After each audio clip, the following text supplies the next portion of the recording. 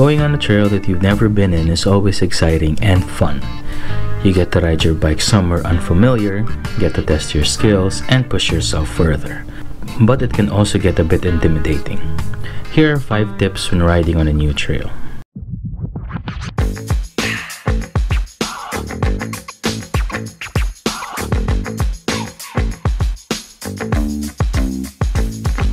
Yor, balita. Number 1, never underestimate any trail. I think this goes for both veterans and newbies.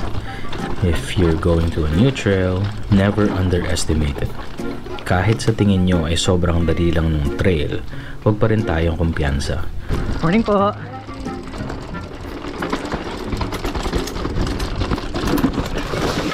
Porke narinig nyo or sinabi ng mga kakilala nyo na madali lang yung trail, still, be cautious. Syempre, we're all out here to have fun, but we all want to go home in one piece. Which brings us to the next tip. Proper gear and tools.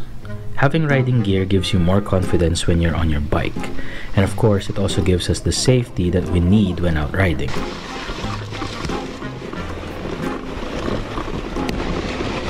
Opya!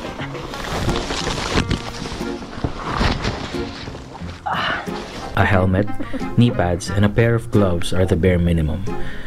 It goes without saying that you have to have a thorough check on your bike before going. Make sure everything is working properly. Also, bring essential tools with you. You might not need it, but when something does break down on your bike, you'll be able to fix it. Sinasabi ko. Ride with local riders. Mountain bikers are a cool bunch. Napaka-friendly nilang lahat. Alam din. Tangina, hindi ko naman tayo yun. Google ko yun. Kasi sinad mo tunay na tayo mo. Legit. So kung first timer ka sa trail and you're unsure of what's ahead, just ask the local riders there if you can tag along with them. Most likely they'll be happy to have you along. They know more about the trail simply because they go there often. Magaguide ka nila throughout the ride and you'll have new friends. It's a win-win situation. Nice. Before we continue, make sure na mag-like sa video na ito at i-share na din kung nagugustuhan mo so far ang content natin ngayon. Mag-subscribe ka na din at i-click ang bell button para updated ka sa mga bagong video sa channel na ito. Maraming salamat and let's continue. Number 4, take it easy.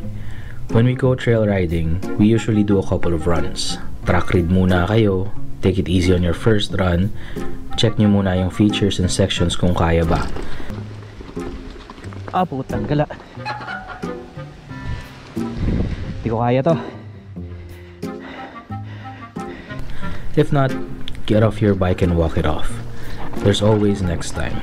Pwede ka naman bumalik next week or whenever para maklear yung mga sections na yon.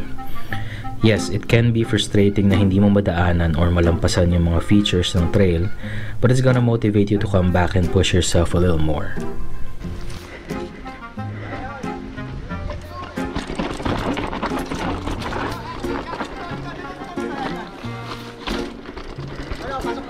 Hindi.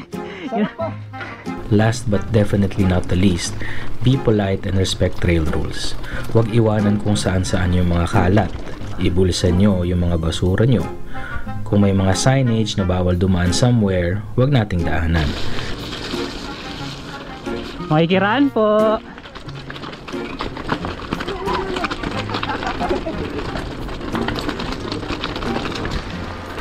Magandang umaga po. Remember, dayo lang tayo and we have to abide by the local rules. So those are some of the things to keep in mind when riding on a new trail.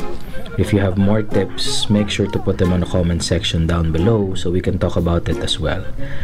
And that's the end of another video. I hope you guys enjoyed it at sana may natutunan tayong lahat. Salamat sa panonood and I'll see you guys on the next one. Stay safe!